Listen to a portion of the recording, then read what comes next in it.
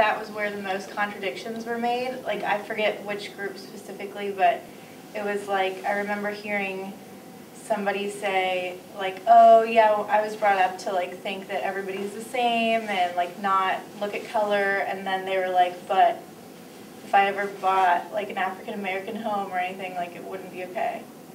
I felt like that was like the biggest subject that had like the most contradictions to it. Well, I can say my dad was really bigoted, and he was very nasty about, wasn't a great person anyway, but to anybody, but particularly to anybody they worked with, he would be really disparaging about anybody of a different racial identity. And he married my mum's German, and growing up in the 60s, very short time after the Second World War, you know, that was very difficult. What lessons did you learn about race and racism as you were growing up? My dad is from the South, but my dad has always told me he has never experienced racism, and my daddy was born in 1943, and I think that is a bunch of bullcrap, but he just wanted to say that because he said my dad is the type, because he's old, he says, well, these young guys are always blaming it on the white man and da-da-da-da. So he always wanted us not to think that way. So he would say, well, I never experienced racism, and I don't think you experienced either. Okay, what I was taught was to, you know, treat everybody equally, like they were saying. But in this society, racism is still very alive.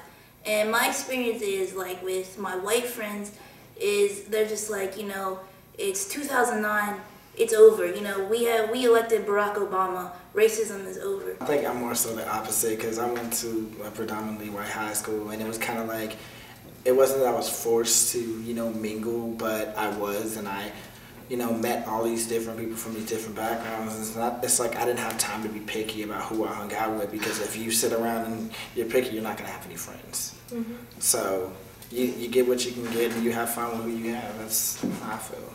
Earlier, just being adopted, I've always been treated as if I was white. So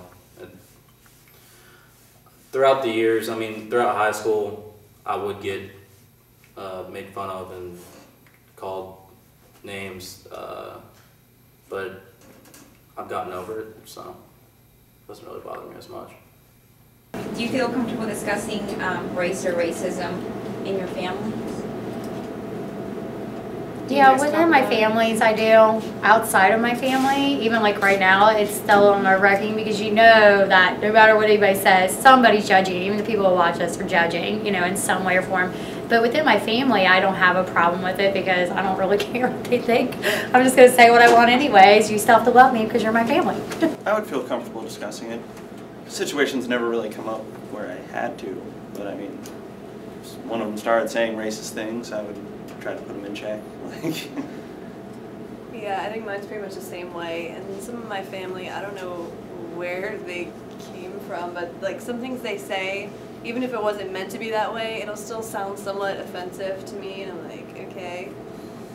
It's been brought up before, to the point where my sister, of course, is white, and she has a boyfriend who's black, and so it was kind of like giving a forewarning before family, like the first time that he would meet the family with her. It was like forewarning of, they don't mean to be offensive, but some things they say are just kind of iffy in that context, because obviously I wouldn't hear it the same way that a black person would, so you never really knew what would be offensive. My parents, when I was very young, knew that we both looked different. Well, of course they did, but I guess when I was young, I didn't really realize that for a while. So they would get books and different like PBS learning programs for me to watch, I guess, kind of to like instill that culture in me also. So, I mean, that, I was aware of that. I mean, they didn't tell me like straight up like, kids are going to make fun of your eyes, like when you go to kindergarten and stuff like that. My brother was told he better not bring a white woman in the house. Not, you know, yeah. My family, I don't think I didn't get that. No, because my brother married to a white woman, and then my brothers that's all they dated were white women. And And so that's not my right. mom never, she said, well, if that's who you like, that's who you like. But all the females have always dated black men, and we have never ever been close. My dad don't talk about it at all, so it's like my mom is just whoever you date, that's who you date. That's your choice. My family was kind of iffy when I took a Cuban girl to prom. I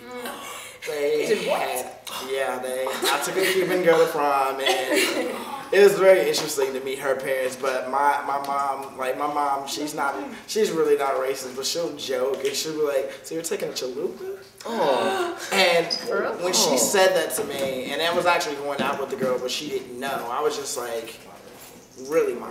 Like, you really haven't, got past that?" And she's like, I'm just playing with you. It's kind of surprising that, you kind of went outside the race like that. Those aren't her exact words, but that's how it was kind of interpreted to me. And it was kind of embarrassing because then she'd be like, "Oh yeah, hey," like, none of my family really, like, on my mom's side, like, all of them grew up around white folks, so they're not even, like, racist or anything. But they'll be like, "Oh, hey, Reggie, so you took a Cuban girl? How was that? Hey, what's your next step, right?" And I'm like, "Oh, you guys, come on."